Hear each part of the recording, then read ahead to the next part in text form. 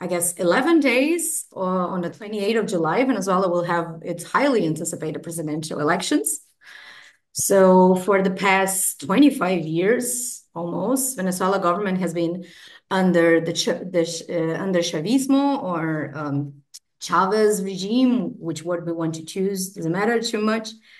And this is the first Venezuelan election that in more than a decade, which the opposition candidate, Edmundo Gonzalez, backed by the oppositional leader and highly popular person today in Venezuela, Marina Corina Machado, has a reasonable chance of winning. So Venezuela is a prime case of a petrostate. That's one of the reasons why we are discussing on the scope of extractivism project.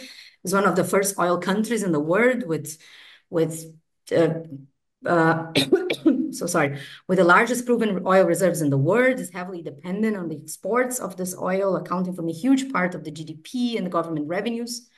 Since 2013, the country has been living in a double yet complementary crisis politically since the death of Chavez and the rise of Maduro in power, which has struggled to maintain his legitimacy in growing more contested and closed an authoritarian regime. Economically, the drop of the oil prices and low products levels of the national oil production has immersed the country in deep crisis, inflation, unemployment, debt, and immigration. So discussing how we arrive here and what are the perspectives from Venezuela are not only after the election, but in a broader context of global transformations becomes very important for the extractivism project. So the Extractivism Research Project explored the political and economic insertions of the Global South countries that have specialized in extraction and exportation of raw materials, particularly in Latin America and the Maghreb.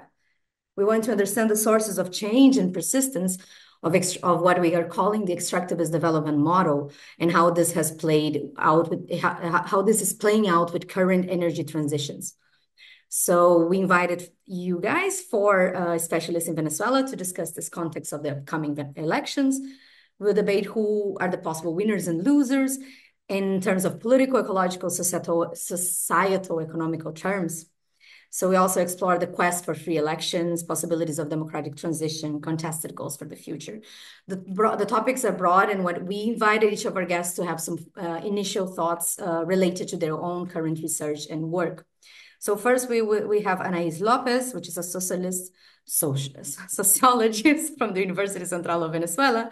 She's an expert in gender studies and development planning from the Centro de Estudios de Desarrollo, el CENDES, at the same university. Since 2018, she has been the project area coordinator at the Friedrich Ebert Foundation in Venezuela, Caracas. Second, we have Manuel Sutherland, is an economist from CENDES, also at the University Central of Venezuela. He has worked at the Industrial Bank of Venezuela in the Ministry of Planning and Development, and is the founder and director of the Centro de Investigación y Formación Obrera since 2015. He has written about economic crisis, oil rentierism, socialist revolution, and the collapse of extractivism in Venezuela. Third, we have Osmel Manzano, is a professor at Walsh School of Foreign Service in Georgetown University, a lecturer at the George Washington University, and a regional economic advisor for the country department in the Andean countries in the Inter-American Developmental Bank. He works on developmental challenges and an emphasis on natural resources, energy, and growth. And both Manuel and Osmel have been fellows at the Extractivism Project here in the University of Kassel. And finally, we have Benedicte Bull as a professor of political science at the Center of Development and Environmental at the University of Oslo. She was the director of the Norwegian Network for Latin American Research between 2008 to 2020, and it's the president of the board of the Nordic Institute for Latin American Studies at the University of Stockholm. Her research focuses on the role of elite institutions and external forces in sustainable development in Latin America. She has written extensively on political changes in Venezuela.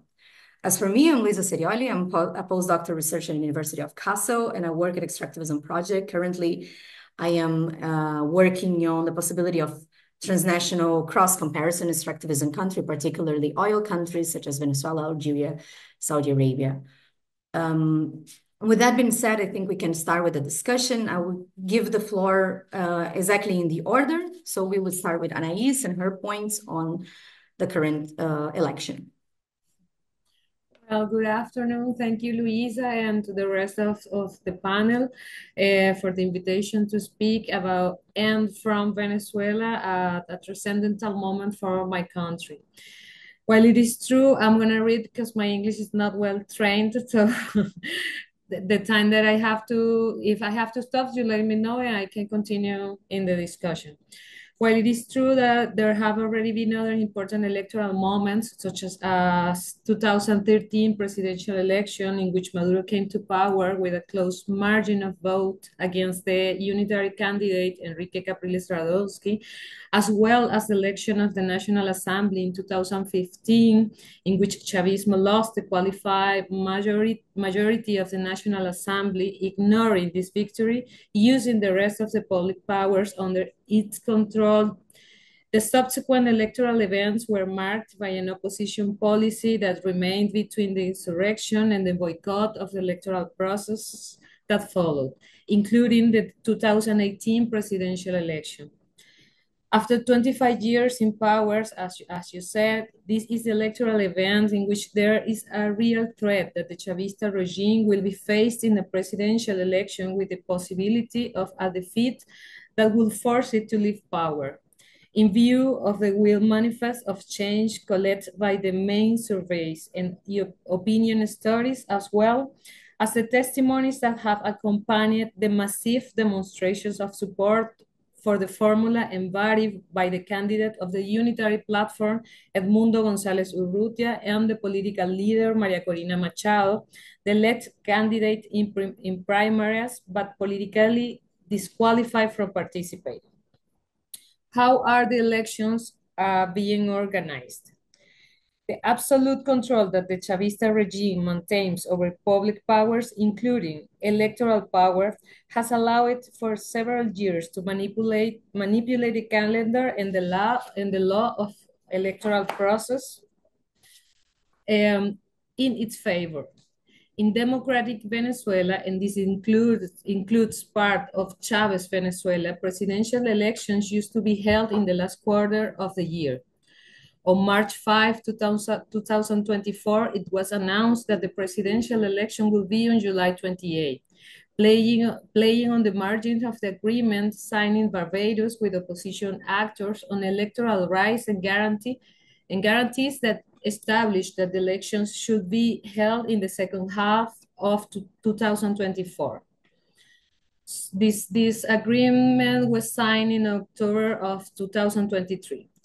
Such a short margin of time challenged the limit of what can be understood as a fair election for the opposition factors.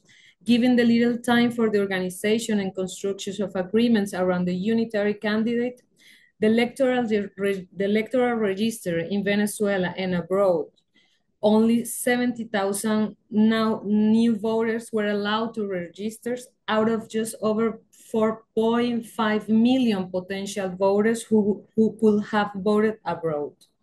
And the resources to campaign in a context of financial restrictions and political violence promoted for the state towards the opposition factors representing the unitary platform, but especially those around Maria Corina Machado. As I am talking to you, last night was detained her security boss, and nobody knows where he is, and he's disappeared. And these are news with Venezuelans are awaking every day in the last 2 months since the campaign began. With 11 days left until the election, there is a threat that through the judiciary, the candidate Edmundo González Urrutia will be disqualified, and the cards of the parties that support his candidacy, especially the card of the La Mesa de la Unidad, that has been the most publicized in the campaign promoted by Machado. There are also the cards of the Social Democratic Party, Un Nuevo Tiempo, and the Movimiento Progresista de Venezuela of progressive orientation, and whose leaders come from or were part of Chavismo during its first decade in power. In Venezuela, about popular movement and organizations. In Venezuela, popular organizations were for a long time an important base of the Chavista movement. Neighborhood organizations, peasant organizations, women's organizations, and unions accompanied much of the first Chavista decade in power, while the opposition, traditionally called on the middle and professional sectors. This does not mean that there were no sectors of the popular movement that were not opposition, only that Chavismo captured a good part of these organizations and their demands for a long time. With the death of Chavez, the advent of the economic crisis, essentially the result of poor state management, bad public policies, massive corruption, and a severe policy of repression of protest, erode the Chavista bases in the popular movement. In a reversal of proportions, today the sectors of the popular movement that defend the continuity of the Maduro government are a minority.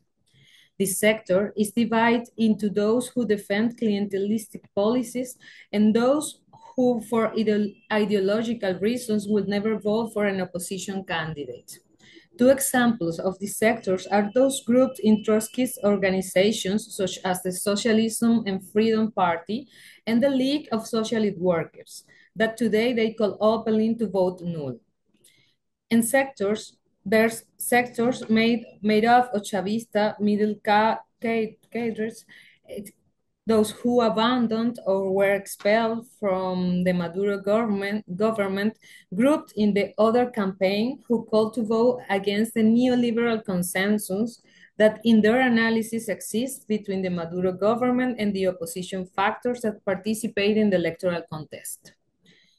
Elsewhere is the platform in defense of the Constitution, which brings together former ministers of the President Chavez and former leaders of the democratic left who, demanding their independence, consider calling to vote for the candidate of the unitary platform, and in case of that, this be disabled by the option defined by the unitary platform in case it does not choose to call for abstention.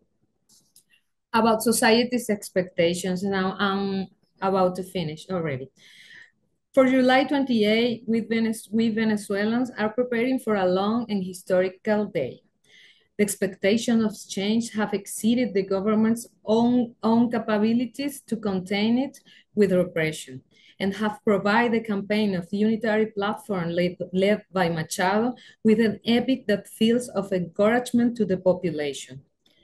The blocking of roads by security force of government officials, the closure of establishments that serve food to Maria Corina Machado or house her, the arbitrary detention of the people in charge of transportation, logistics, sound, and organization, so far do not seem to reverse the desire of the majority willing to vote, and that this vote is for the government to change. Politically, Chavismo has absolute control of the entire state apparatus, including fear and repression, before, during, and after the election.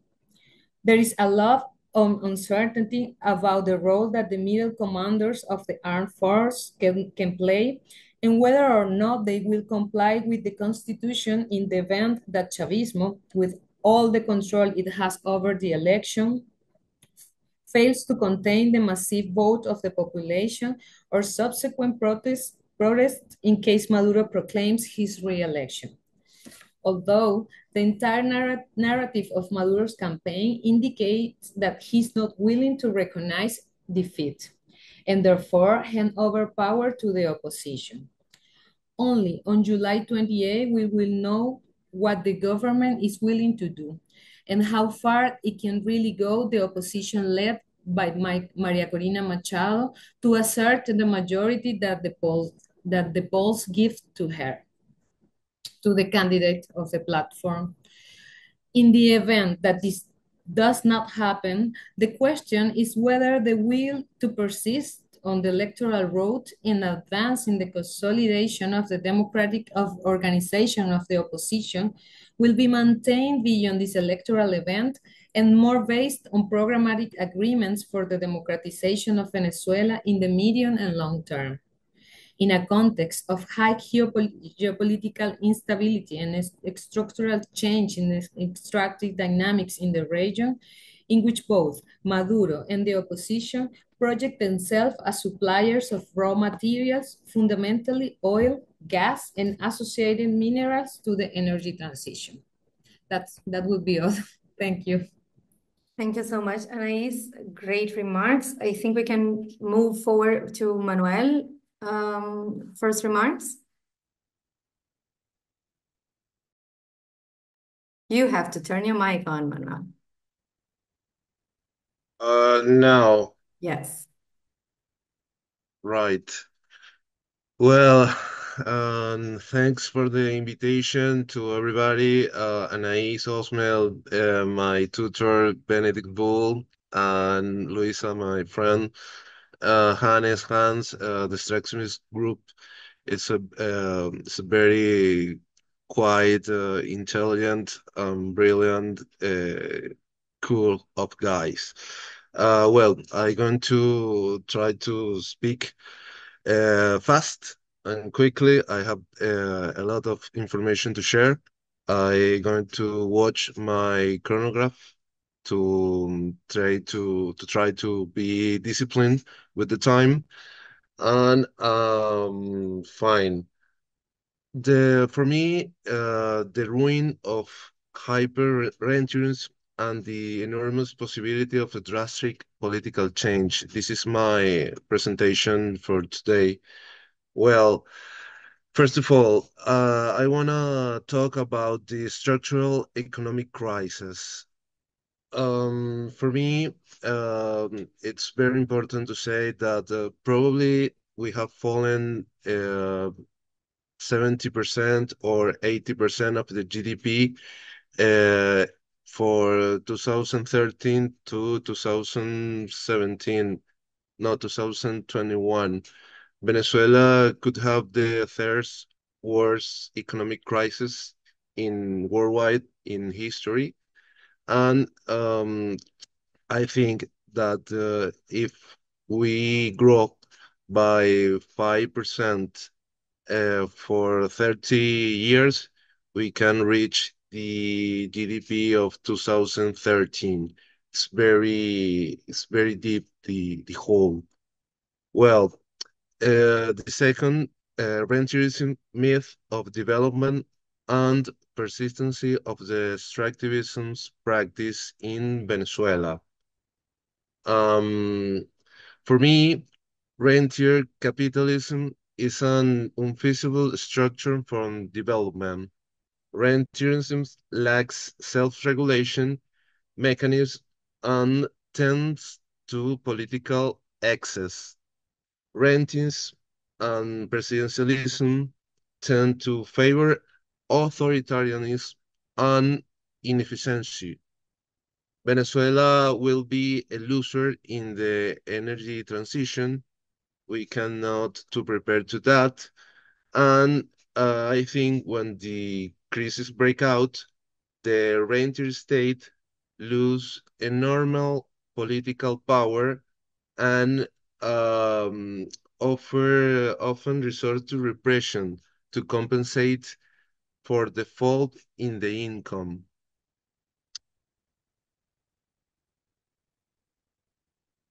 Well, problems in the democracy of Venezuela. Um, Entry in the presidential elections, I think that the popularity of PSUV, the Socialist Party Unite of Venezuela, could be 20% or at the top 30%. This is the historical floor of his hard block. The continuity of the crisis make the government more aggressive. We have a very aggressive government. We have an increase from the repression. I think that the economic disaster is so severe that the new Chavez bourgeoisie would benefit from a political change that would organize the country and rebuild it. They had a lot of investment and capital submerged in our country. I think that a big group of the Chavez entrepreneur think that the a political change is good for their interest. Never before has the opposition faced such an unpopular and weakness Chavist government, so much so that there was not even a very populist expansion of the public spending to attract vote. Well, closing my presentation, I have three scenarios for July 29th, the day after. Well, in the first scenario, the government and USA reach political agreement and the opposition can triumph and begin a democratic transition with all political powers against Edmundo. There is a economic opening, return of investment, and very big increase of political liberties. The economy could grow with the lifting sanctions, probably the first year 10%. In the second scenario, the government and USA have not reached basic political agreement to recognize an opposition victory, which is would be resisted by the Chavism. There is a limit economic opening and much uncertainty about the handover of power in January. The economy could grow with a very limited lifting of sanctions. In the third scenario, in a very fraudulent election, the government wins an unbelievable victory after Edmundo disqualified. There is a low economic opening, more limits on political freedoms, and would be more repression. Sanctions would be maintained, even Chevron license would be eliminated, and capital would leave. In this scenario, I think the economy could fall by up to probably 10% due to enormous energy difficulties and very weak solvent demand. We have probably almost 3 years without wages grow. A renewed exodus will be follow, I think. Well, this is all. Thanks for everybody. 7 minutes and 38 seconds. Perfect use of your time. Well, we'll pass now to Osmel. Great. Thank you, Luisa. It's great to be in this panel with Anais, Manuel, and Benedict. And it's great to be back at Casel only a month later, but happy to be here. So I'm going to discuss a little bit, about the oil sector, no? This election comes after an unprecedented collapse in the oil sector, no? In 2008, production was almost 3 million barrels a day. It collapsed to around 500,000 barrels a day in 2020. And today is around 800,000, a little bit more barrels a day, no? And of course, because of that collapse, we have the economic collapse that Manuel just mentioned. No? The GDP today is around 20% of the GDP that it was in 2008.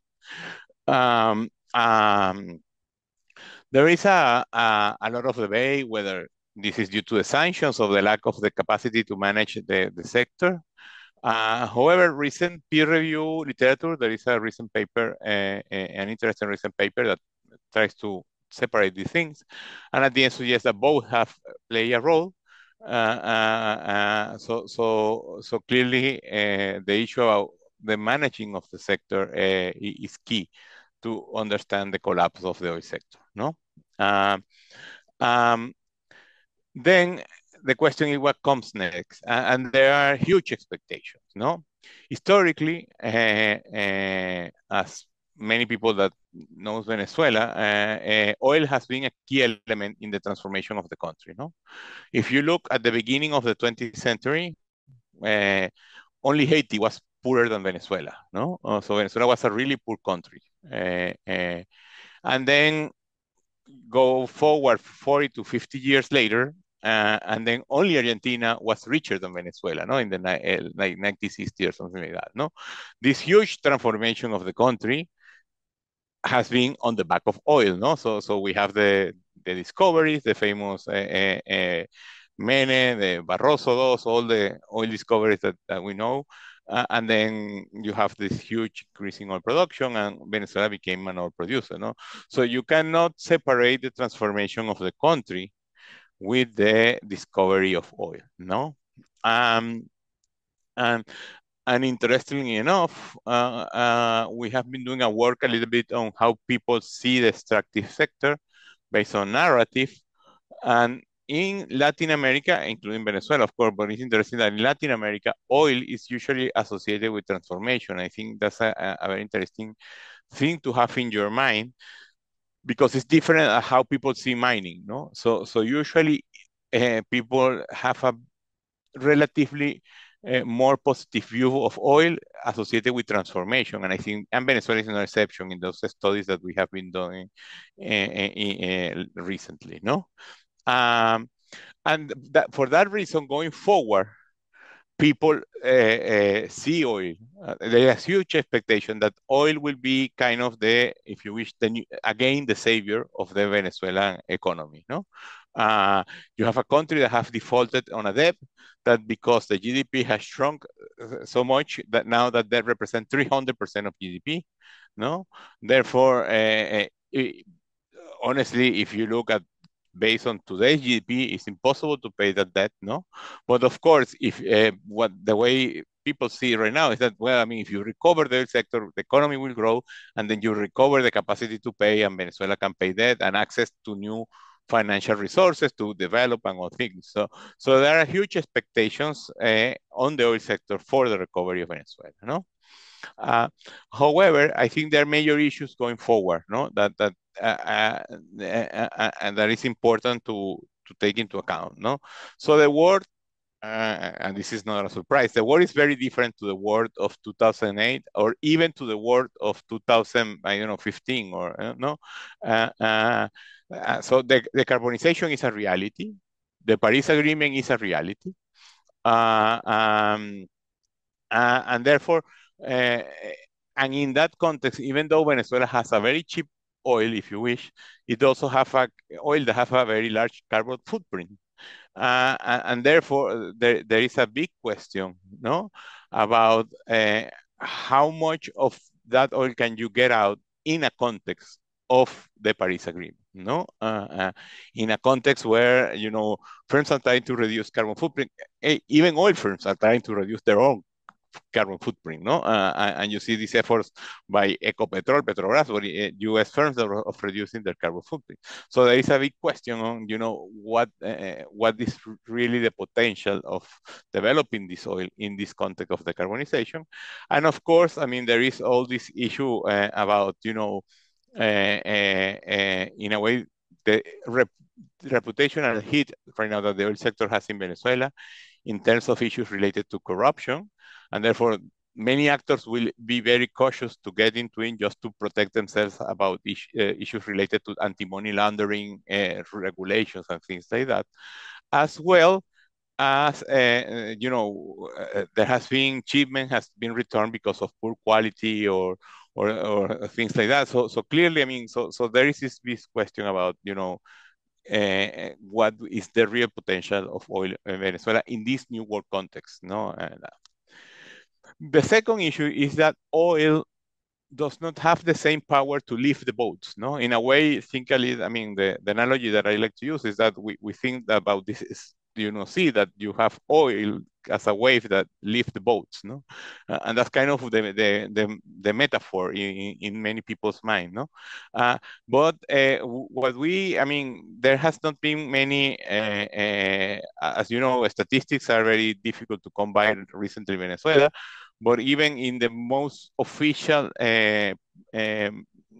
social accounting metrics that you can have in Venezuela, that was around 2015, the multipliers of the oil sector are not the same that you had in 97, no?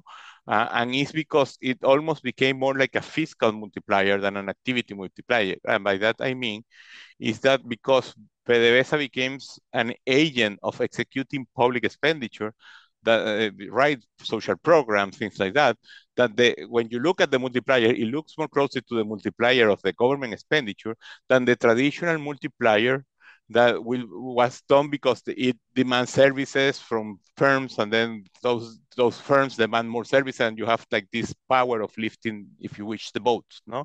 So clearly that power that we had before is not necessarily the same today in this economic context, no? And then an important issue that, again, the world is different today than it was, I don't know, 8, 5, 10 years ago, is whether or not you have like a social license, no? So do people really support the oil sector, no? And there we have done, as my friends from Castle know, we have done a lot of research in that area. So the good news is that 2/3 or almost like 3/4 of the population believe that oil is good for the economy. That's what we call an implicit social license. So people do believe that the oil sector is good for the economy. Therefore, you do have the social license, no? However, what are the challenges that we see there? One is this issue about distributive justice. There is this perception that the people are not getting their fair share of the oil business, no? And this is kind of whatever government comes next, he or she will have to think about how to deal with this issue, how to deal with the fact that people wants to have a bigger share of the pie, no? And this is an historical issue in Venezuela, and there are here two things, no? Of course, there is one right now that there has been a lot of centralization, and we know that there is issues about transparency and all that. So, of course, right now you don't know how much is the revenue and how much are you getting it. So that's kind of let's say, the new conflict in Venezuela. But historically, there are also this big conflict about how oil-producing region felt about being left out of sharing the wealth of the oil sector, no? And well, I mean, I was born in Caracas, but I spent 8 years of my life in El Zulia, no? So we all know this feeling of maracuchos, of Zulianos that feel that, they are not getting their share of the oil sector, no? And there are a lot of popular expressions in literature, songs, and things like that. But it was actually a political movement. I mean, we kind of sometimes forget our history, but that eventually led to the approval of the Ley de Asignaciones Especiales, la LAE, which precisely was a historical win for the oil-producing regions to have a share of the pie. No, therefore, when we think about going forward, any new government, we have to take into account how do we give people that claim that they feel that they are not getting their fair share in the revenue of the oil sector, no? A second issue that we see is procedural justice, no? And in general, in the region and in Latin America, there is this perception that firms do not sit with the communities, they don't listen to them, and they don't pay attention to the environment, no? So I think that, the way, I mean, this is not new, I'm going to say, I mean, because this is a feeling that we've seen in a long time, but clearly, I mean, it has gotten worse with the current administration, no? But here comes a new challenge also, is that people we like to have better relation. They want the whoever is operating the oil sector in my neighborhood that to sit with me, talk to me, and take care of my concerns. No, so that's kind of something new. No, and finally, the third one is that if you look a map of Venezuela and working with our colleagues of ANOVA, which is a firm that does economic analysis, they have produced a map of vulnerable municipalities in Venezuela. And what is really astonishing is that today, many of those vulnerable municipalities are all in the oil sector, but it kind of makes sense because all the collapse of the sector, these are communities that have lost employment, that have, so now you have also the challenge that many of the producing areas, remember we're talking about social license, has been really negatively affected by this crisis, no? So therefore, whatever you do, you have also to think how you have a strategy to deal with this community that has been really hit hard, especially with the collapse over the last year. So then again, in summary, I mean, there are huge expectations about the oil sector, but I think that we have to be very careful on how we take this expectation, because as I mentioned, we are now in a context of decarbonization, and that is going to affect our potential. Second, because we don't have the same oil sector or the same, not, and I want to be clear here, it's not only the oil sector, but you know, what we call the ecosystem around the oil sector that we had in 1997, that because oil invested, then a lot of firms then also invested, generated employment. We don't have that ecosystem that we had before. And there we have to be also very mindful of the social license that has been kind of put aside in this context. But if we're thinking about a democratic transition, we need to get the social license to operate. No? Okay, Osmel, thank you very much. So last but not least, we pass to Benedicte. Thank you very much. Yeah, sorry about this light. I'm in the very north of Norway in a cabin, and I don't have Wi-Fi, so I hope that the line remains stable. You also see it's very light here. You have a midnight sun and extremely bright. I would like to start with a sort of based on the analysis by all the rest that shows us in a way that the glass is half full. It's there are lots of limitations on these elections. We see, as Anais mentioned, arrests, harassment of the opposition candidates, of course, and lots of limitations to their ability to reach the national media, et cetera, et cetera. But at the same time, we also see Maria Corina Machado is going to kind of amasses enormous groups of people, and Edmundo González Urrutia is still on the ballot. So it's kind of, I think everybody, both within Venezuela and outside, we're kind of holding our breath. We're waiting for the next move, but still there will be elections, and there are some openings for a change. And so the question that I would like to explore is, what is the role of the international community in all of this? What has the international community done so far? And what's the possibility of them playing a role in the weeks to come and the months to come? And also, what does the possible success depend on internationally? So before I start, just to mention that when I talk about the international community, I'm talking about essentially Europe, the US, and most of Latin America. Those countries that are doing something to pursue democracy abroad. And there's many countries in Latin America that's doing that. The EU is trying to do it. And also the US, you know, there's a big debate, but at least in this case. And I think that, and before I start, also really important to recognize that whatever kind of democratic improvements that there's been made in Venezuela, that is mostly due to the role by the Venezuelans themselves, the opposition that has come together in a way we haven't seen before, civil society that's played a huge role, and also Maria Corina Machado's campaigns and the internal elections in the opposition that allowed the opposition to reconnect with people across the country in a way that we haven't seen in a long time. And of course, also the complete disgust by the regime of the majority of Venezuelans for many reasons that we've already discussed. So what is the role that has been played by, first, what's the interest of the international community? That is, of course, a big question. And I think it has varied a lot. It's common to refer to the issue of migration. Of course, the US is very interested in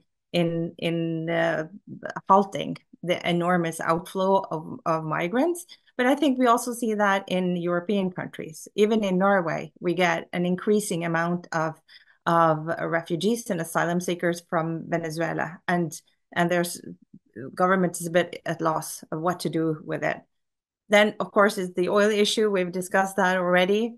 And it is also a factor that Venezuela has become a regime that harbors in organized crime and that contributes to the increased wave of crime in Latin America that we've seen recently. But I also think that we should not underestimate the role of Venezuela as an example that it might be possible to defeat an autocratic regime and to roll back the democratic backsliding that you've seen in Venezuela to a point where we've gotten a fully fledged autocratic regime. And that is important because the world is looking for some positive examples. We've had some positive examples in Poland and some elsewhere, but Europe is struggling with increased autocratic forces within their own countries, and so is the US. And I think it's quite evident that for the Biden administration to be able to show results of their engagement with Venezuela would be of great importance. So what have they done so far? So, of course, before these elections, there were two main processes of negotiations. One was the one that has been facilitated by the government of Norway, that has been conducted over 2 years in Mexico, and finally resulted in the Barbados Agreement. That essentially provides a kind of a roadmap towards free and fair elections, where the government is obliged to provide the opposition with equal and sort of facilitate a good democratic environment, allow all the candidates, there's a little writing that all the candidates within the frames of the laws, et cetera, and that was signed between the government and the opposition, and then the agreement that was signed between the US and the government in Doha. That was essentially about sanctions relief in return for elections, including allowing Maria Corina to run for president. Both of these agreements are violated on a daily basis. So, and some would argue that they are no longer valid at all.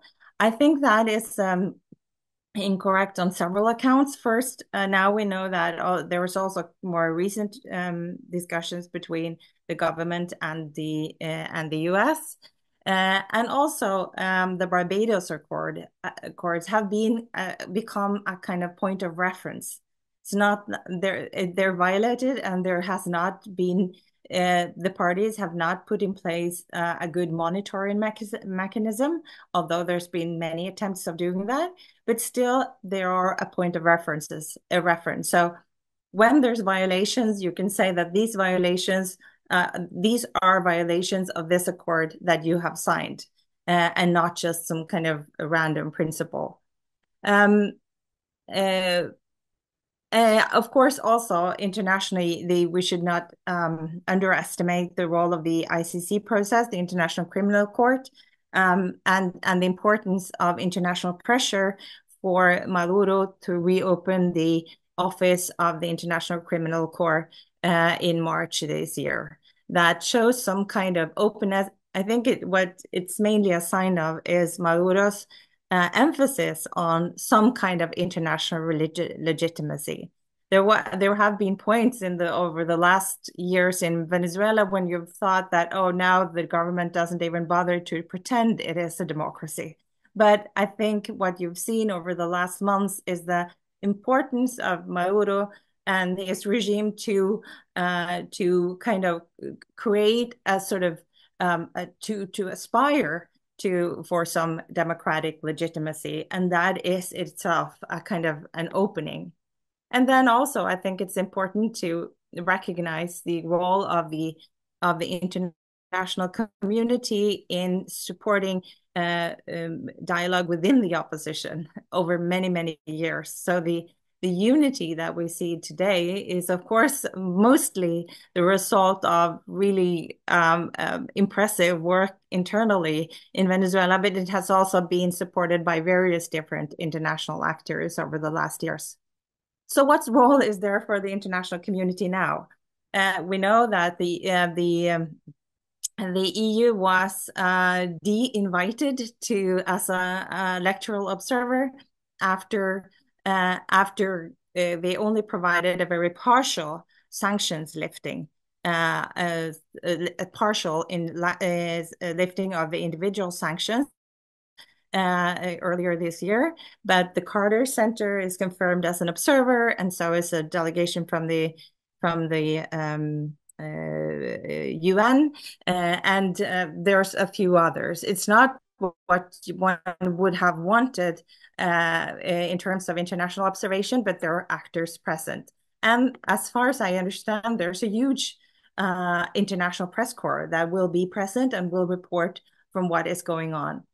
That is really important, that there's some methods of communications of possible further violations of the Barbados Accords. Could be electoral day violence. It could be new banning of candidates. It could be basically anything. But what will also be incredibly important, I think, is to ensure that there's international actors present in the case of opposition win, because that will have to result in some kind of negotiations.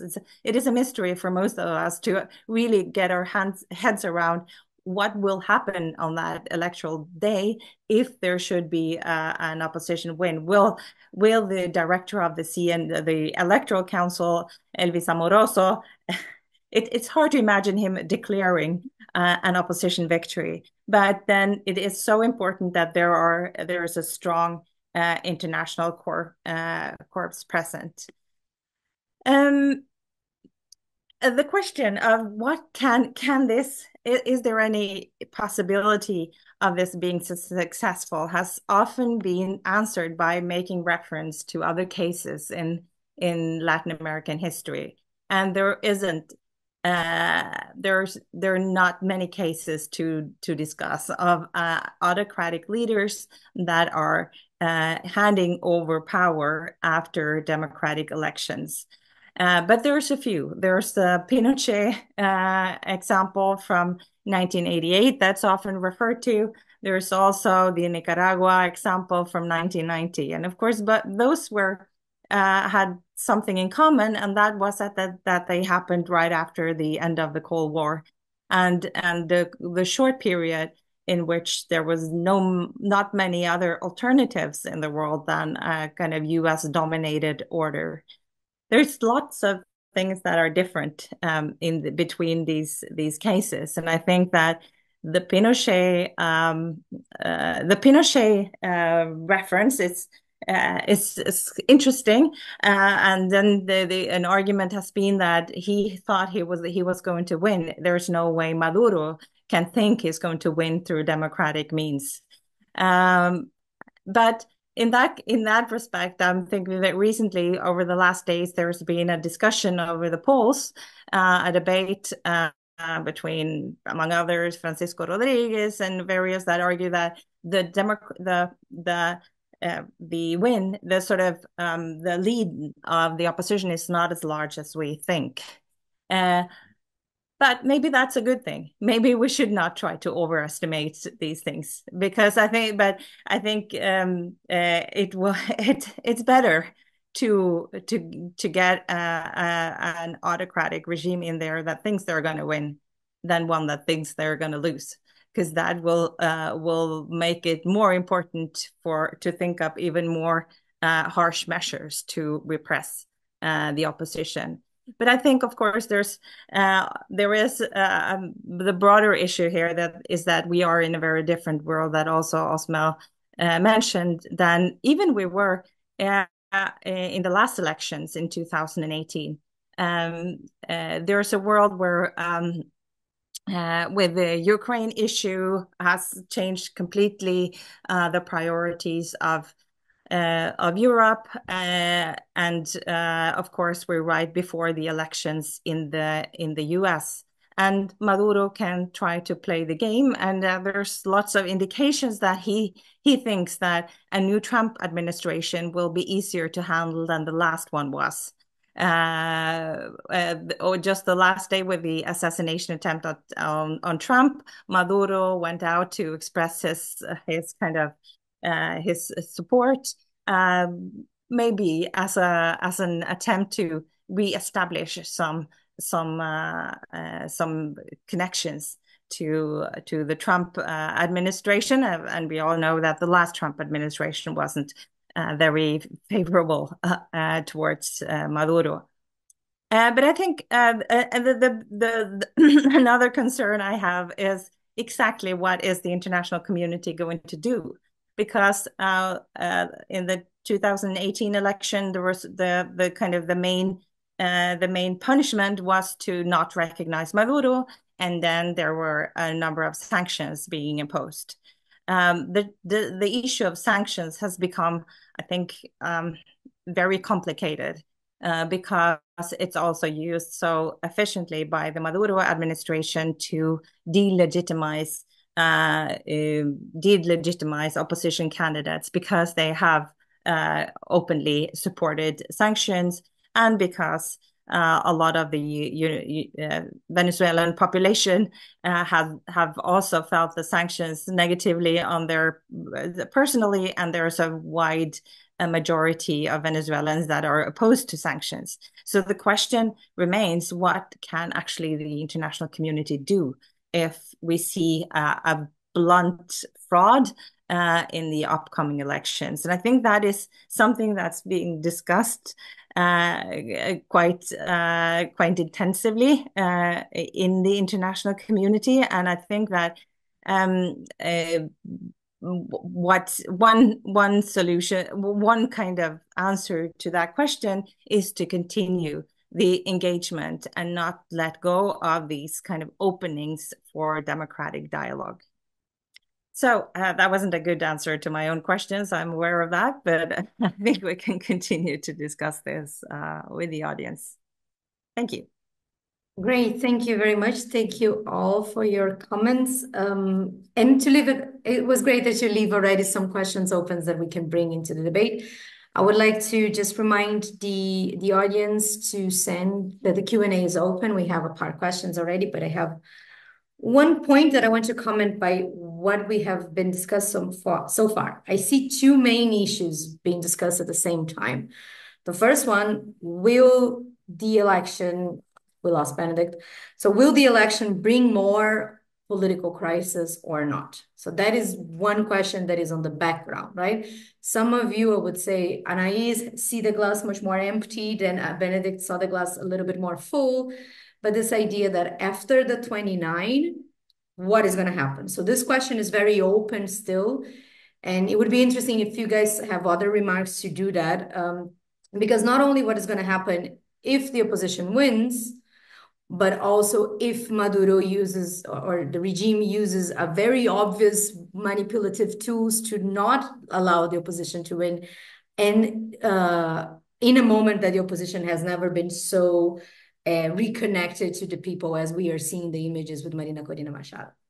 So that was this first question. What will happen after the elections? Will bring it more political crisis and instability, or actually open a space for negotiation?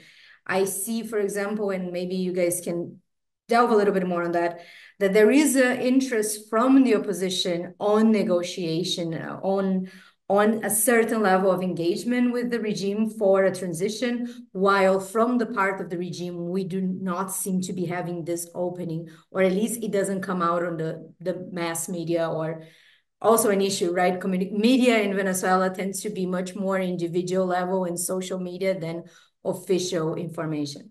So that's the first issue. The second issue that is there is, with the election, doesn't matter who comes to power or stay in power, or the new regime that is in power, will it have enabled the possibility of finding a new recovery path, new recovery trajectory of economic growth, or will be more of the same? And then you enter two questions that I have specific for Manuel and Osmel, but then when it comes to this idea of the path of development based on oil, but the expectations of how the oil scenario is, and how to distribute the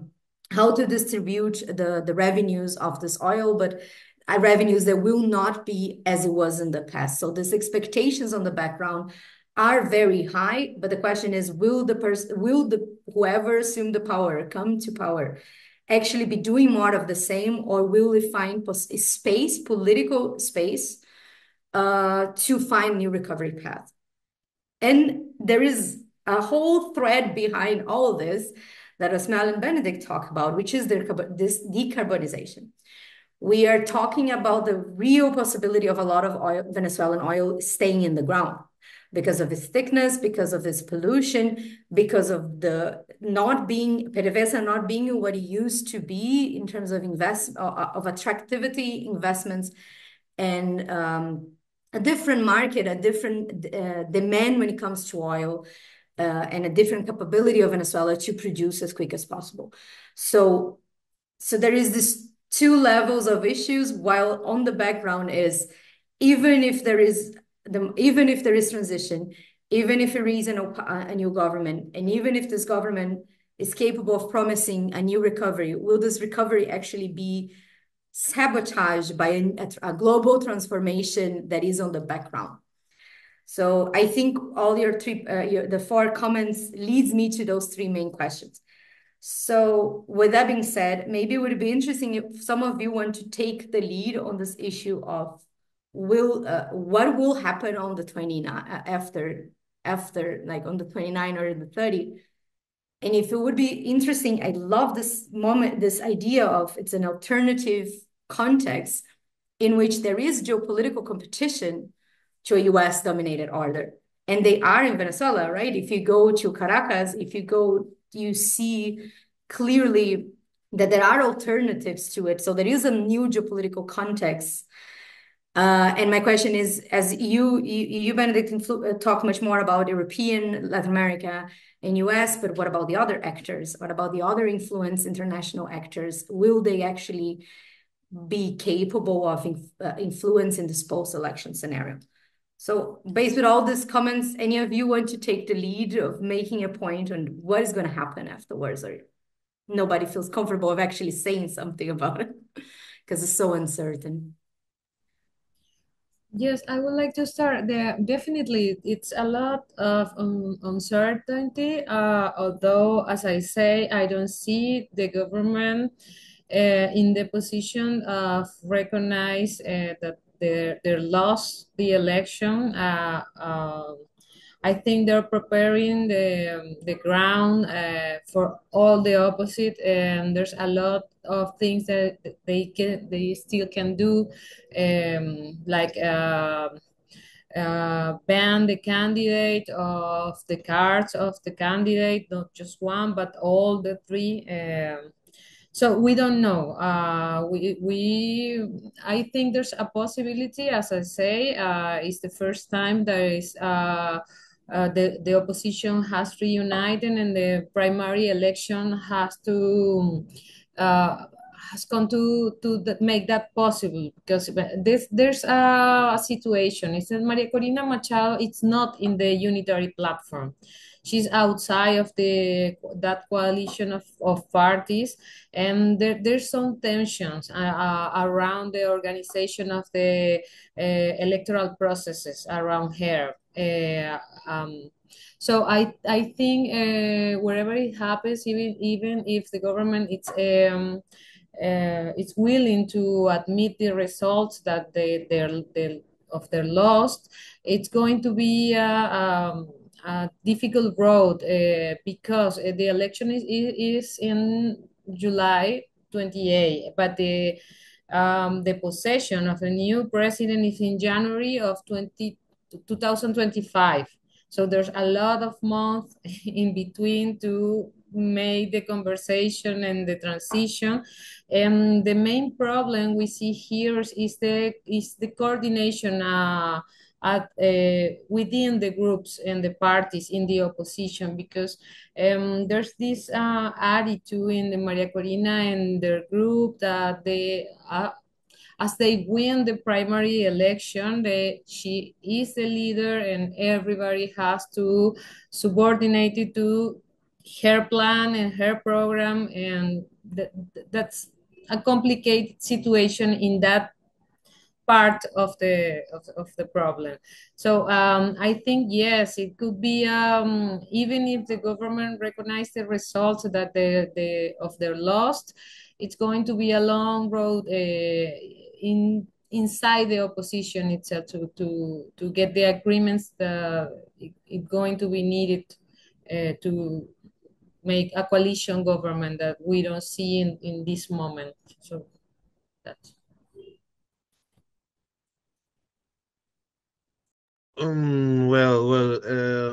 How much time do I have?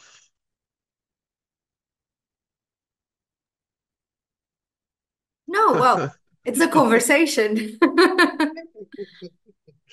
Well, very, very quick. I think that uh, the government have a very serious problem. I think that the government could be lose the election by 20 points, I think. Would be 60 to 40. And probably a lot of guys of Chavism's process could be talk with the opposition and make an agreement to build the transition. I can imagine Amoroso talks uh, talking about the loss. I think that the public sector, the worker or public sector, are very disappointed with the government, and a lot of people can be change their opinion at the last week and can vote for Edmundo. I think that the government can be prepared the transition in 6 months. Edmundo would be take the power at 5 January of the next year. And I think that the country right now is totally stopped. Nobody doing nothing. Uh, Totally uh, stuck thinking in the election. And I think there is a very great possibility to win. Never the opposition faces a Chavez government so weak or like weak like this. And I think that the 3 years without wages increase is a very deep bullet in the heart of the government. I think that the fraud is impossible.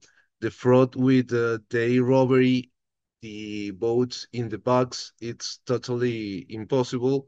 I talk with very informate CNE people, and they say that the system is perfectly safely and reliable.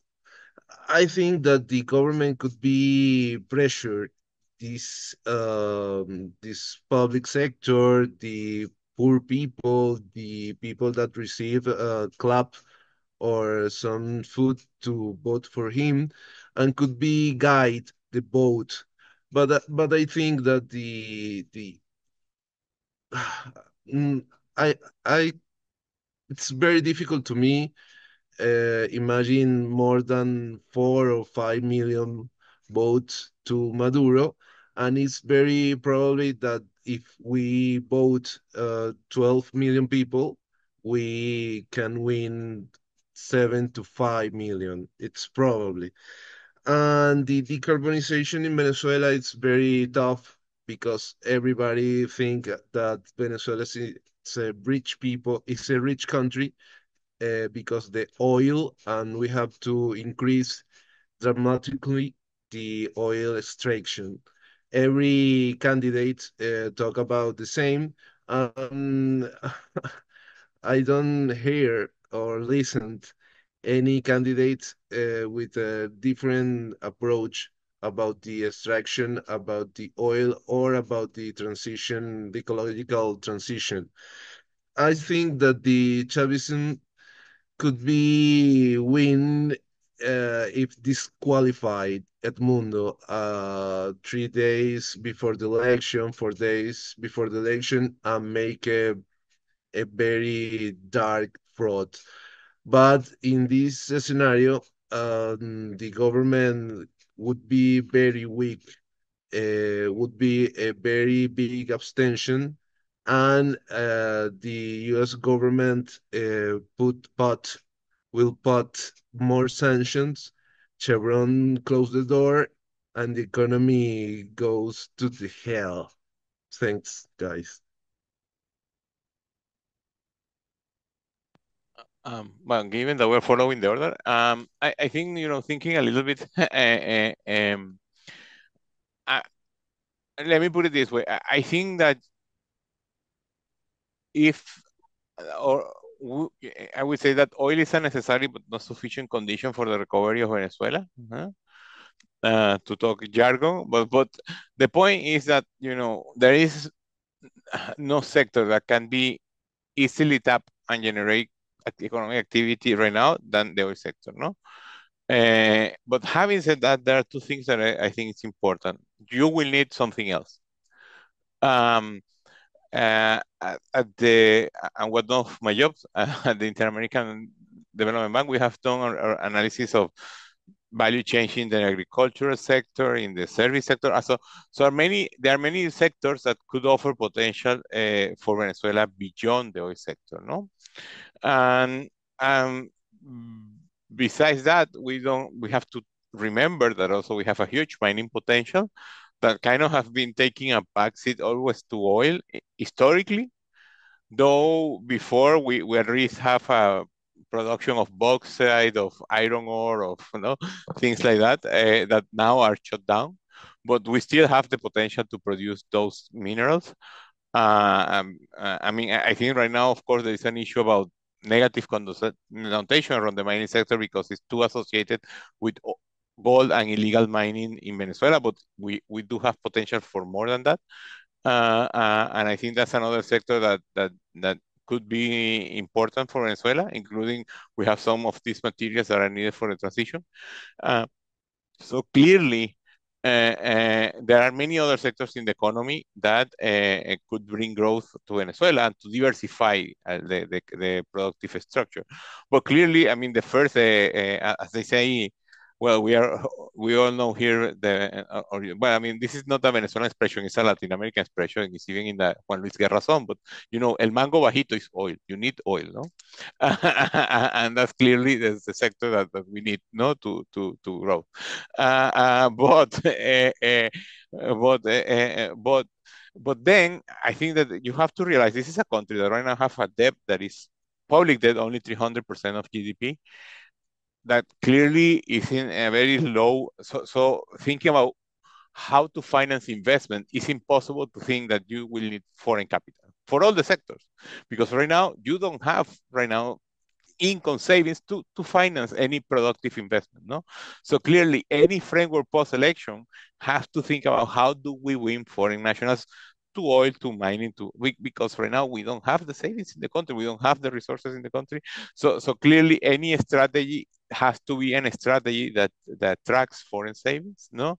And therefore, that's going to be a key issue. How do you create an environment that makes the country attractive to those foreign investors, no? So I leave it here for now. Yeah. Just to add a few comments to that, I think I don't see really that. I think your words, Luisa, was that the sort of an energy transition would sabotage the recovery.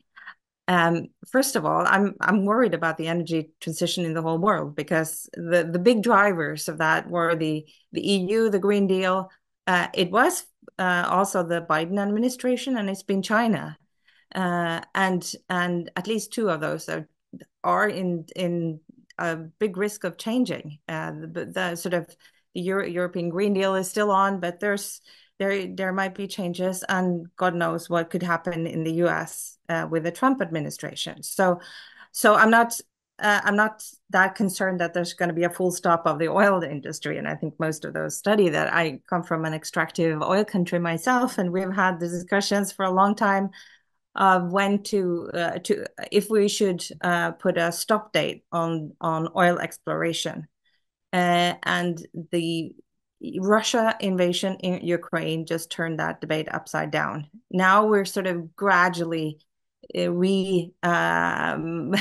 starting to discuss it again, but it's all in a security context, and so I think that is not a big issue, and I do think that. I think it's Edgardo Lander once said that the conflict between Chavismo and the opposition ate all other big social debates in Venezuela, including the environmental one that's been put on the back burner. And I do think that a democratic transition with sort of solid public debates about what is going to happen in the country can only be positive, but then you can both have a discussion about an energy transition and a discussion about the recovery of the oil sector. So I'm not really concerned about that. It's going to be sort of sabotaging the recovery. I think what can really help the recovery is the return to a democratic politics with good public debates and decision making. When it comes to the other actors, I think that is really important. It's not only the US and the EU, you also have China, you also have Russia, you have other forces, and you see in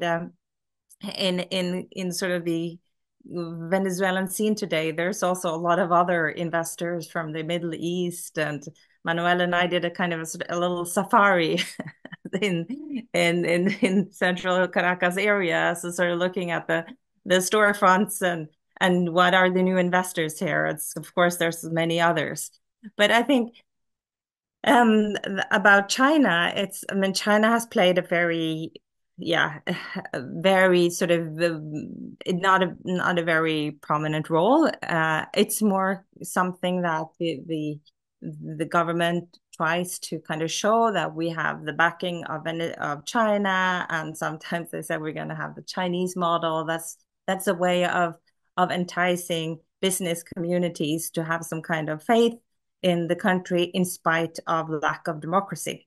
But it's also very, very clear that the Chinese are tired of the corruption and the lack of repayment of debt and all of that. So they're not going to back the country in a strong way. They're also not going to cut the ties. They're going to present it as if it were an important partner for all sorts of political reasons, but other than that, not providing any kind of strong support. And also, Russia has been the savior during, especially in the first years of the sanctions. But Russia has, to put it very mildly, some other issues on its own plate at the moment. So also that is not, they're not playing a very active role as I can observe. But of course, they're interested in keeping the connection to Venezuela as the kind of important node in their Latin American network, and always as an important partner in order to get back at the US when that is kind of in their interests.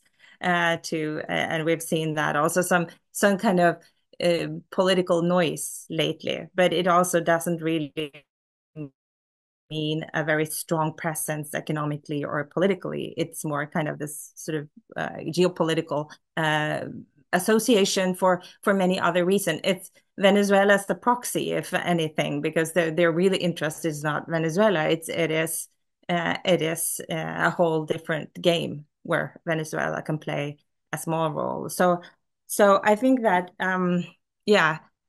I think the real important actor is again in this sort of end game of the negotiations is again the U.S., but also the neighboring countries, Brazil and Colombia, and especially Brazil can play an important role in particularly in a transition. Now they've tried to sort of encourage this agreement about sort of respecting rights in a post-transition period. It hasn't really come to much concrete, but that is a potentially very important role, I think.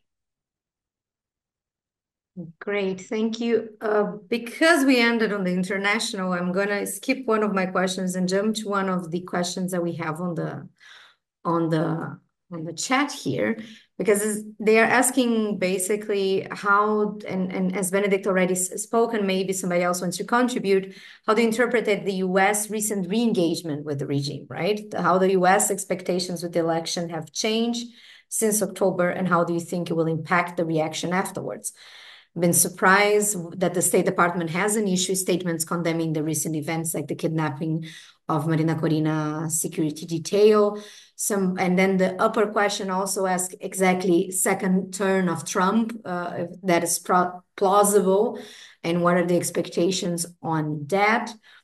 So I would add on this maybe the role, if any of you want to advance a little bit more on the important role of Chevron has played recently because of the anti-bloqueo law, and some sanctions that were open, some that was closed again, and how this opening and close of sanctions has been played out by the United States to try to influence the elections on the last 2 years. So if anybody wants to pick up on this question, would be great.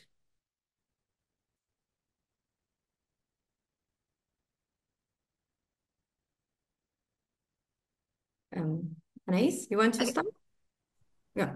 No, just a short comment. I think the Biden's administration has understood that it wasn't going to be a regime change by violence or for intervention or an army intervention. So they are trying in some way to smooth the relationships with the Maduro government, and I think they are preparing themselves for the re-elections of the Maduro government. I think these agreements points to that, and not so much to a transition, but that's just my impression. I think that if I'm not wrong, you Benedict can correct me. The last licenses that has been given by the OFAC is for 2 years, but not by 6 months. They are being extend some licenses for, I think, for the gas, but I'm not sure. I think the U.S. is what is preventing that the Trump re-election could be could put in some danger the supply of the petroleum, the production that is more debt that Chevron is taking from the extraction. And I think the negotiations point to that, to prevent not only the re-election of Maduro, but a second amendment for Trump, for President Trump. Just that.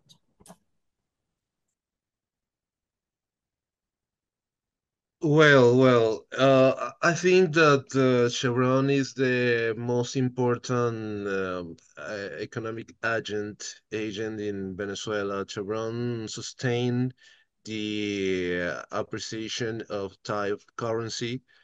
Chevron sustained the against inflation policy of the government. Chevron feed the the dollars market and could be help in the control of the prices and the imagine of the stabilization that the government sells. Chevron is almost the second central bank in Venezuela right now. And if Chevron goes out or run out of the country, we will gain very deeply problems right now. Well, Biden could win with the democratic transition in Venezuela. Biden could be um, sell the democratic transition like a triumph for their him administration, and I think that the Biden can help to try to avoid the Edmundo disqualifying and try to dialogue from with the government to eliminate or erase the rewards in the Maduro heads and the another guys.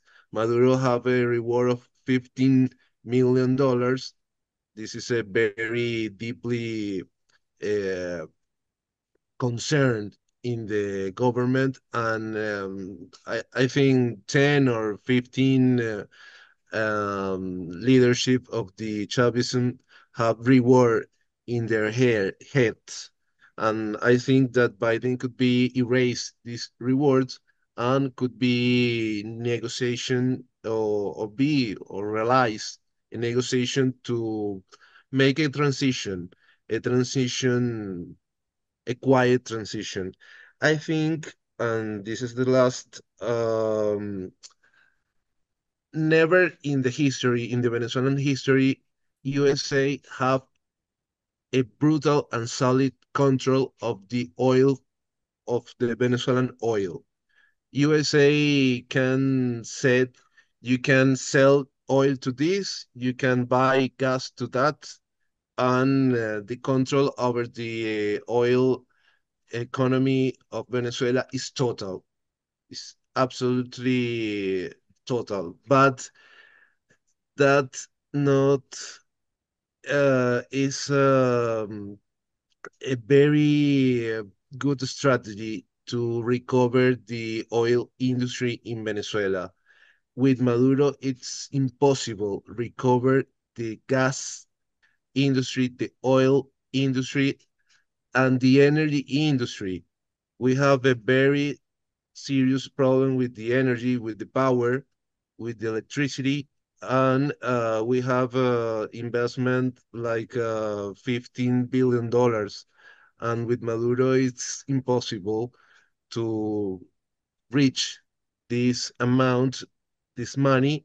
And I think that the Chavism elite knows that, and the bourgeoisie of the government, the Boli bourgeoisie, knows that and understand that Maduro it's a very large block to develop his or their business and their increase their gains with their capital investment. Thanks. Just a question, and maybe Osmel can jump in on that because maybe the audience will be questioning this because Manuel, you're saying Chevron is, as you mentioned, the central bank, and US has a lot of The control. second central bank. But it is an image that doesn't come across that much for the audience that look at Venezuela from outside. There is an idea that since the sanctions begun, all the companies left and there is no more US influence. So maybe it would be interesting for some of you, like or Osmel, you already connected what do you mean by that? Maybe, Manuel, because I think you were talking about the anti-bloqueo law, right? Which went against even the Constitution when it comes to enable on the shares of private international companies in relation to the state capacity. So that's what you mean by the United States having control is since the anti-bloqueo law? Well, I think that the control of the oil industry of Venezuela is ruling by the OFAC, principally the state of the Department of State of USA. If you want to buy Venezuelan oil or make an investment, you have to talk with the USA government and said, "Hi, I want to invest, I want to buy, I want to sell some oil or gas or some additive to gas oil, to fuel with Venezuela." And never in the history of the country, USA was got a power like this to decide the commercial rules of the oil company. This is the one point. The second point, it's the Chevron is the second central bank because Chevron feed the money tables. Chevron sells a big quantity of dollars in the Venezuelan internal market of dollars. And the dollars that sell Chevron, let's let's have a really a stabilization of the type of currency between 36 bolivars per dollar. And this is the key of the program Venezuela is Fixed, that the government tried to sell that Venezuela is a normal country and Venezuela it's a very happy nation. I think Osmel want to jump in. No, I wanted to clarify two things. I think it's important to realize that, they're having a huge, even from 2019, a huge important change. Since October 2019 was more like an on and off things, but consistently after October 2021, the US now is an exporter of oil. So this is a different world, no? Before we have this mind of this country that needed a lot of oil. Remember that famous Bush speech that we are addicted to oil? Well, not anymore, no? So this is a country now that exports oil, no? So therefore, their view is different that probably was even in 2019. So I think that this is something that we need to take into account how they do their calculations today, no? So that's issue number one, no? Uh, uh, and issue number two, I think this is important about the license because, the issue with the license, I mean, remember, oil is a long-term business, no? This is a business that you need long-term horizon. You plan ahead, you need to do, and licenses are temporary thing. So that's why what happened is that we have, when they gave the general license, no one invested because people need certainty for the long term, no certainty for 6 months, 2 years, and things like that. No, so that's the big issue right now is that you need certainty for the long term. So that's not necessarily license will give those incentives to people, and that's where then Chevron plays a big role. Because basically, since Chevron never left, you mentioned this image that everybody left, but Chevron never left. No, is the one that has the operation ready to start again. No, so they without big investment can almost like switch on and off. No, and therefore have oil, produce oil, and all that. No, so that's a little bit the context. No, that right now you only have, if you wish, have one big operator that can switch on and off, produce oil. And of course, because it's the only producing oil, then it becomes the main source of dollars, as Manuel was saying in the economy. No, so that's kind of the context. No, that right now the big challenge is to have long-term commitments that allows other actors to come here and put money in Venezuela. Yeah, I don't have too much to add, but I just wanted to say that I think I think not only the oil companies, but the business community is an important. It's not one actor; it's many actors. But I've interviewed people in the international business community that said, well, for us, a stable Maduro government might be better than an opposition that throws us out in the unknown. And I think that is a kind of a narrative that is very much encouraged by the Maduro government, and among some groups, it has gotten some traction. And I think it's really important then to focus on those issues that you've discussed on the sort of the long term, and that doesn't go so much for the oil company because the oil companies need to invest. They need long term certainty. Other companies can be more off and on. But of course, it's the oil business that will lead to the real that would help the country to recover in kind of short and medium term. But we've seen other kind of businesses also alleviating a little bit of the symptoms of the crisis, not really changing the whole the crisis. And so and I think it's also an important actor to look at on the U.S. policy. Yeah, why it hasn't pronounced itself on the kidnapping of Maria Corina's security chief. There's also many other issues. I think that the international actors are playing very, very kind of from day to day, trying to evaluate what to denounce and what not to denounce, because they're also, I can speak mostly maybe for my own government. I know that there have been kind of evaluating each case because they know that they can be thrown out any day. It's not so clear with the US, of course, but it's important to keep that dialogue and to run a fine balance between criticizing for obvious human rights violations, but also not to break off the communication lines. And I think it's going to be almost no matter what happens, that is going to be some very important and very difficult trade-offs to be made, kind of to what extent then to sort of to keep the principles in the Barbados Accord, the human rights principles, and to what extent should one kind of negotiate things in order to foster some kind of transition. So yeah, but there might also come a denouncement. It's still very recent, that incident, and you saw when Rocio San Miguel was in prison, there was a major reaction from the international community, and also with several others of those important events. But then there's little events every day almost of people losing their business because they have hosted the opposition or some other things that are not being denounced that clearly.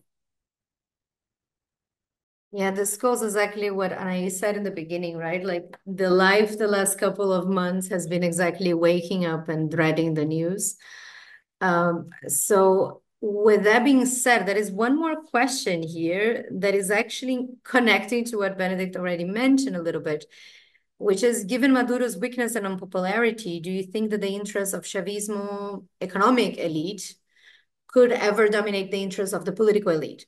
So I think the question here is, again, returning to actors and making these contracts between political elite and economic elite.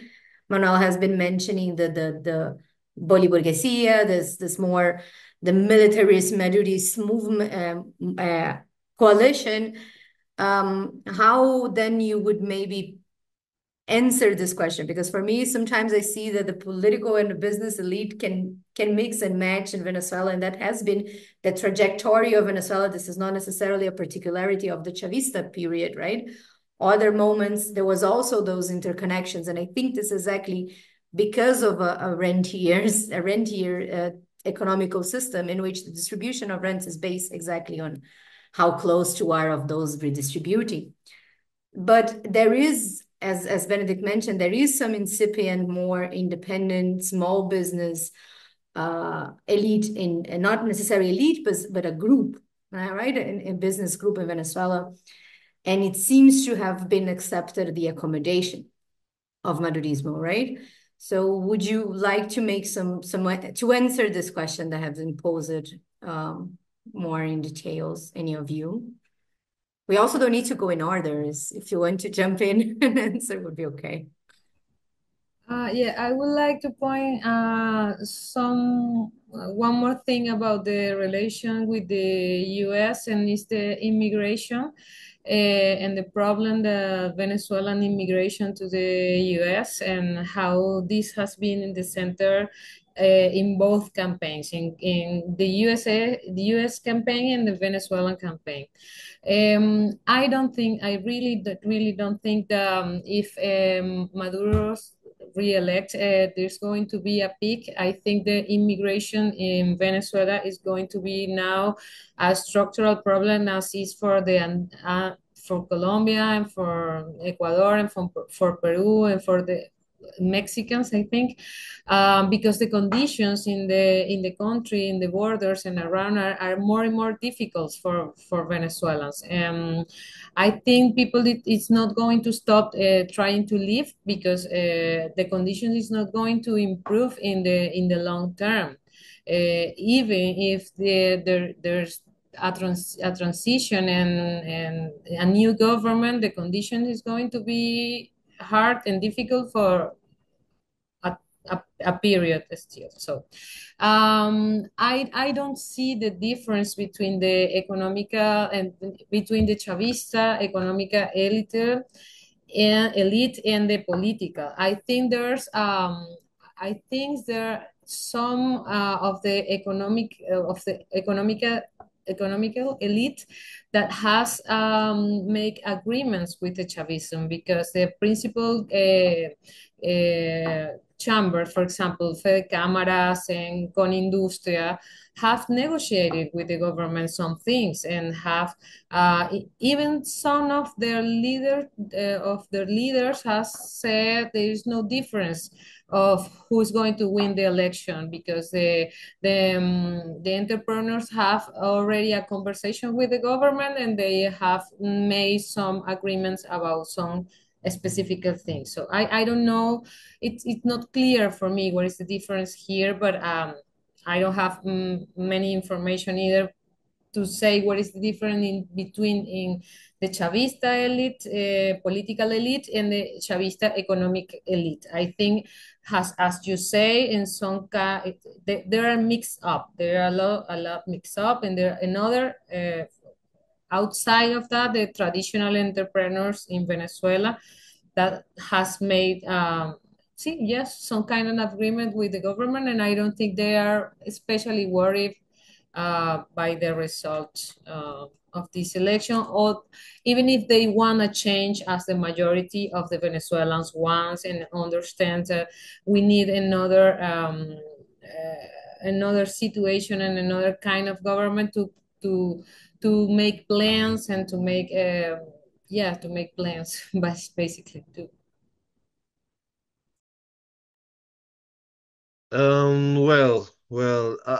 I think that in Venezuela we have two big groups into the Chavism's process.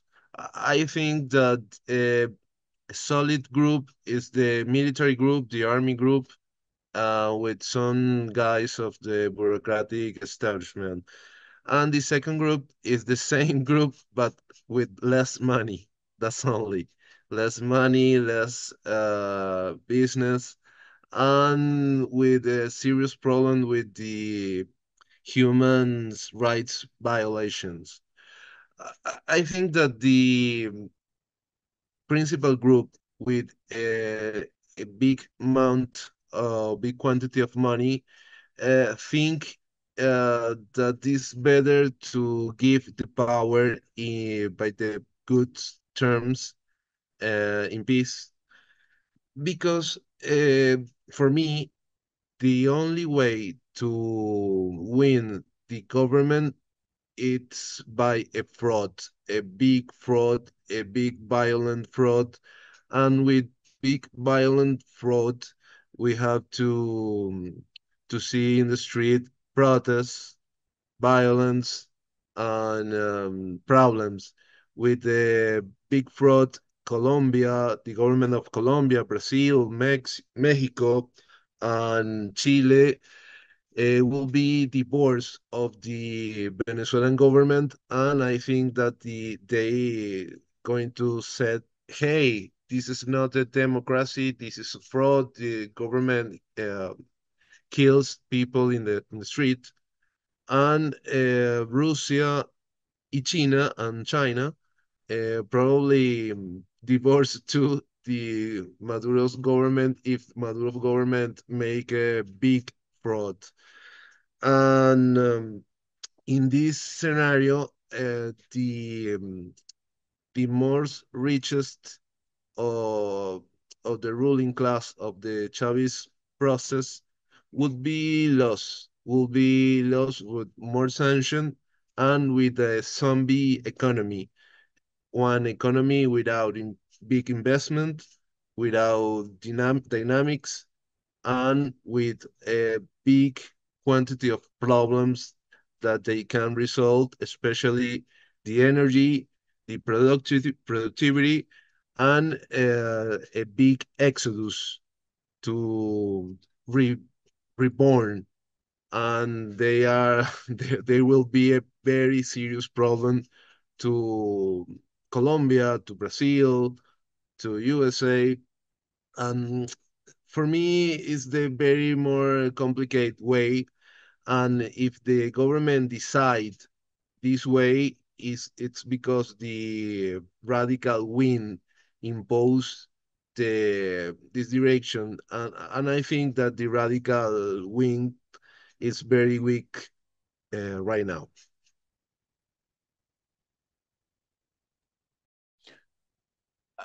I just wanted to add two things because well, I mean, um, my colleagues here at the panel are more political scientists than myself, so I will not enter too much into the political side, but I would like to add two things. One is on migration that I think I agree with Anais. I think that there is a misunderstanding that, that if there is political change tomorrow, people will stop leaving the country. It's not like that. We have done studies. I have before this same hat, but for Mexico and Central America, and we did a study with a, for those of you that are economists, with a gravity model and things like that. And as long as there is a huge difference of income, people will continue to leave the country. So I think that at the end, you have to believe, I mean, you have to understand that people will continue living Venezuela as long as there is no growth and no job opportunities, no?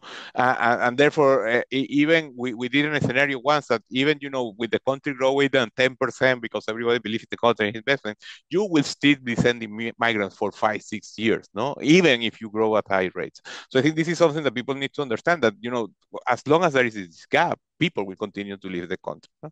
And then going to the economic elites, I think that's something that, honestly, I haven't seen any study of it, and we need to understand better, is if you disentangle all these distortions that you have today in the economy, who wins and who loses, no? And I think that's a very, because on one side you see exports today. I mean, people don't realize, but we are exporting coffee, we are exporting some shrimps, we're exporting tuna. I actually bought a Venezuelan tuna here in the supermarket in the US, no?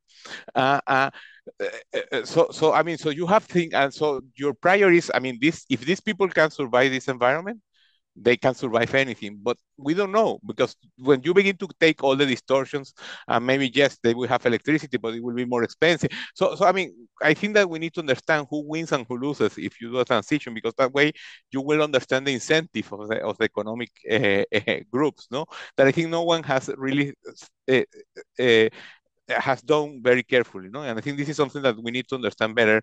If you disentangle of this distortion, who is going to win and who is going to lose? Because I think we don't have today a clear picture about that, no? Yeah, I think that is a really interesting point, sort of who's going to win and who's going to lose in that transition, and that the country is very different than it was some years ago. A lot of new actors that have learned to just to really difficult conditions. But I think most of the business community still wants a change. And one of the major reasons that Manuel has written a lot about is the lack of credit, sort of the total absolute lack of credit in the country, and the fact that the sanctions still prevent also private businesses from getting credits from abroad, because they lifted oil sanctions, but they haven't lifted sort of in the financial markets. There's still strong limitations against providing credits also to Venezuelan private actors, although there shouldn't actually be, but there still is. So I think that yeah, I think most of the environmental community, no, the business community is very much for a change. But I also think I totally agree with Anais that it's hard, a very strong distinction between the political and the economic elite. Chavista elite. I think the big distinction is between the Chavista elite and the Chavista basis, and there is a lot of that is something I don't know much about, but the relationship there is probably one of the things that is going to decide the elections. To what extent have the sort of the grassroots of the PSOV and sort of the Chavista grassroots just fallen apart. And I think what we've discussed a little bit is sort of how is rather the relationship between sort of what the ties the government and the business community together, what kind of relationships, that is what is changing. But there's not a sort of distinction between the elites. It's different incentives, different policies. It's not the kind of Chavismo that we saw before the pandemic and before the crisis. It's different, but the ties between the political elites and the economic elites are incredibly close. But there is a change in the fact that the traditional business community is no longer a strong political opposition bastion. It has accommodated itself to the politics to survive, basically. Can I just add to hand? No, I agree that everybody wants a change. Not that one, though, but I think more about the governance after one, no? Because we have seen, for example, a lot of private sector concerns saying, no, if you disentangle everything, they're going to wipe out. Especially there is a huge concern about the Colombian private sector, that is really competitive, and that if you dismantle or kind of distortion, then they can disappear in a way, the Venezuela. So that's my concern. No, it's talking a little bit who wins, who loses, and the governance after that. People do want to change, but then the question is how is going the negotiations, and the governance after that with that private sector, Yeah, thank you for the comments. One thing while listening and looking into the questions we organize and what we have discussed so far, for me is a topic that we have been discussing a lot on the project on the last 3 years of the project, is how extractivism is prone to social, political, economical crisis, but is also those cyclical crises that actually work as a source of persistence of extractivism. And I think this discussion is leading us to something similar to that.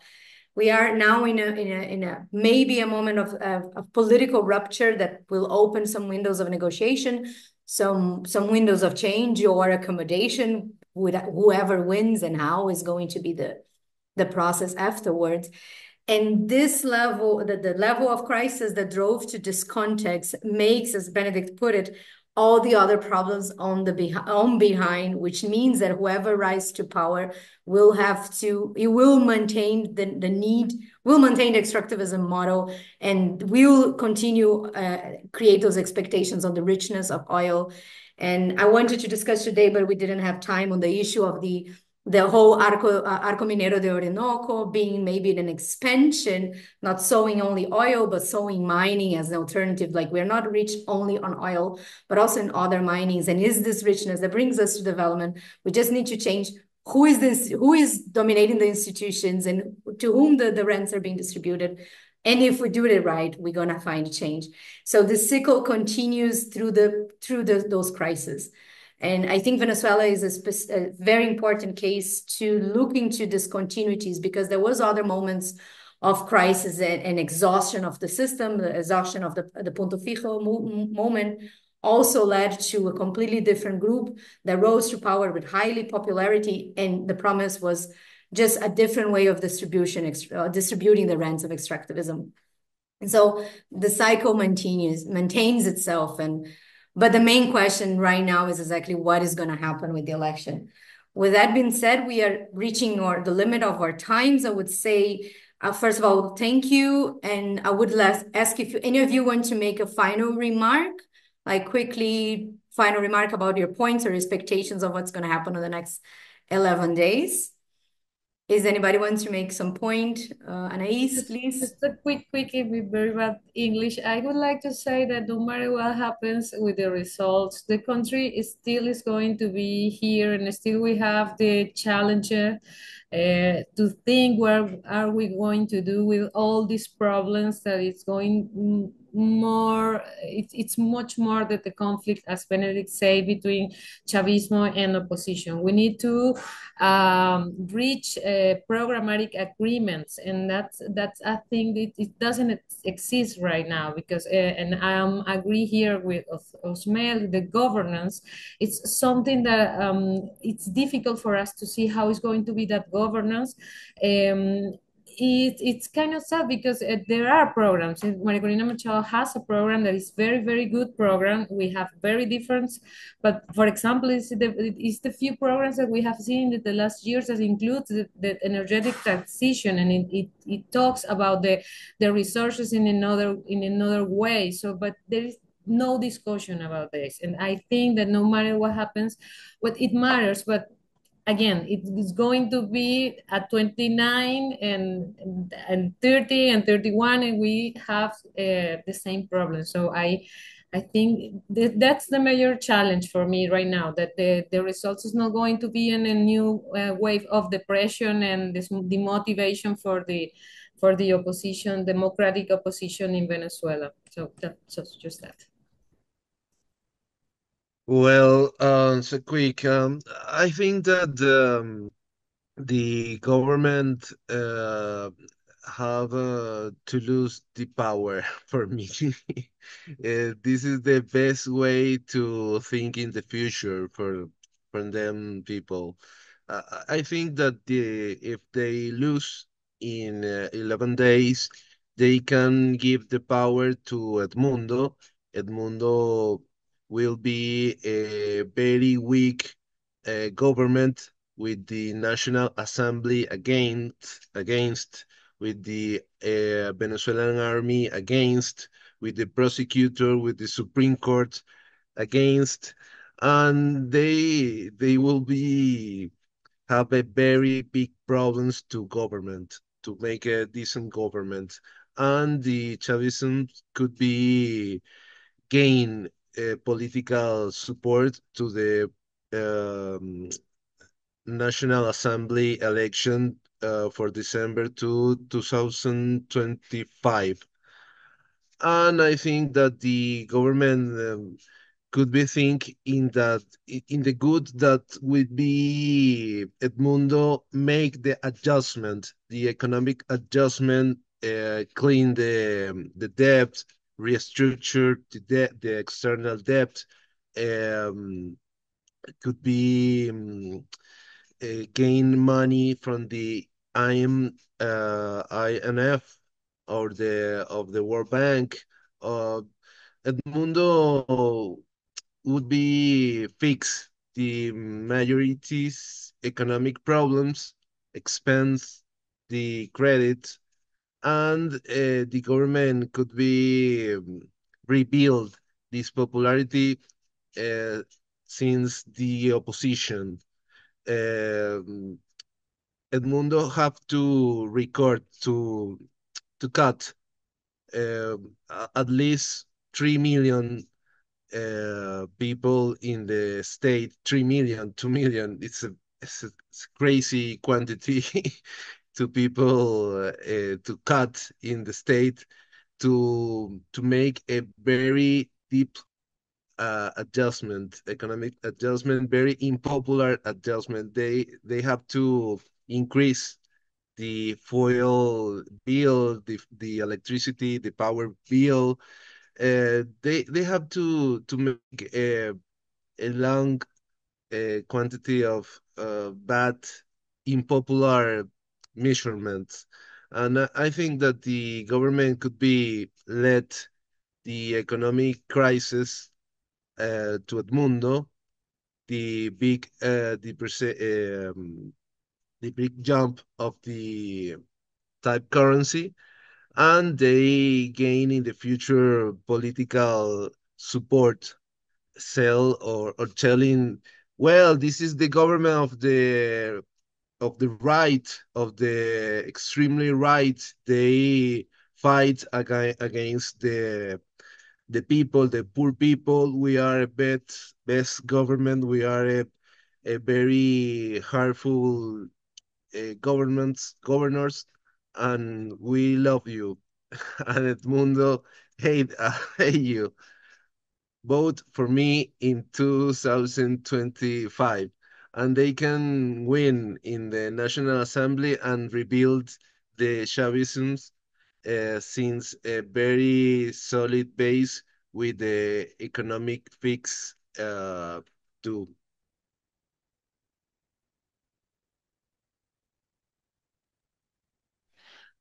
I just want to say two things quickly. First, I think that, I think it was in the 70s or something like that, the famous Yamani said that the Stone Age didn't end because we ran out of stones, no? And the oil age was going to end because it's not going to, because we ran out of oil, no? And at the time it looks like a joke, but today we see with decarbonization where we are today, no? So I think that going forward, my concern are two. One is that we are beginning to lose the train is leaving the station, on the oil. It's not, I mean, I agree with Benedict. It's not that we have a terminal T yet, but it's coming. We don't know why, but it's coming. So the train is leaving the station. We are not getting there. And then we may also lose the mineral if we don't move quickly, so I think that that's kind of one of my message that I mean, well, I mean, as they say, all the policy discussion in Venezuela is about the politics, and we have leaving all the other important policy issues outside, and we might miss some important windows of opportunity that country. And the second one for me is the issue of managing expectation, and I think this for both sides. I think that both sides are creating expectations that maybe will not be able to meet the next day because of the challenges of the country, no? And I think that, managing expectation is going to become the name of the game after July 28, no matter who wins and how it wins. I think that, the expectations may not be what reality says. So I think that the key concern is how you manage expectations, no? I'm just simply going to say that I think there's going to be a need for the international community also on the 29th of July and for some weeks and months and maybe years after. So, and I hope that we can continue this really important discussion. Well, thank you so much. Thank you so much for joining from Washington, from Norway, from Caracas. Here from Germany, we're just very grateful that you accept the participation. And we wish you the best in the election for the Venezuelans in the room. And we will definitely catch up on a couple of days and talk about what is going on. Thank you so much, and see you next time.